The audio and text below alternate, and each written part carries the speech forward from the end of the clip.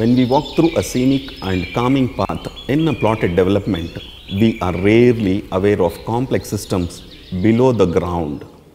Hi, I am Khalid, and today you and I will dig deep into the groundwork of the plotted development.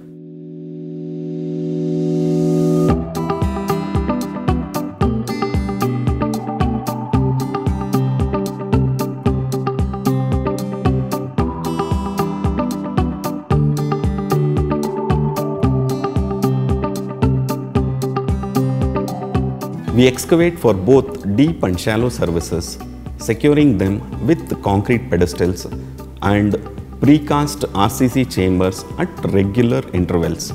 The first service line at the lowest level is the sewage line connecting to the STP from every individual plot. You will find HDPE pipes like blue lines for portable water, grey lines for flushing and gardening purpose, along with carefully designed electrical cabling. This is when the quality assurance usually kicks in. We pressure test HDPE lines, safeguard electrical cables with half-cut hume pipes, and conduct rigorous material tests for all the connections. Stormwater pipes are connected to inspection chambers and recharge pits, paving the way for final road leveling.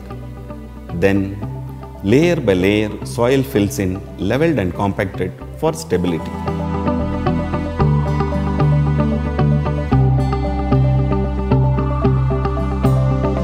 For my friends, it's a resort life. They come here for the weekends. They come here for the time of festival. We cook together, so there was a lot of cooking.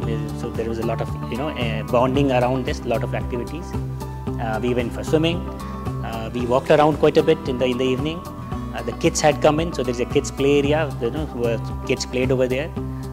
We did karaoke, we did barbecue, what not. There is so much space over here, and there is so much freedom at this stage. There is not, it's not that there is a flat right next to mine, so we could be noisy as well. So it was all fun, and my friends are just waiting for the next invitation, which I have to think about, that when do I invite them again, because once they are here, they don't want to go back, I'm telling you. Beneath your feet, it's not just pipes and cables. It's the art of crafting a seamless, efficient network for a life of ease in your dream heaven.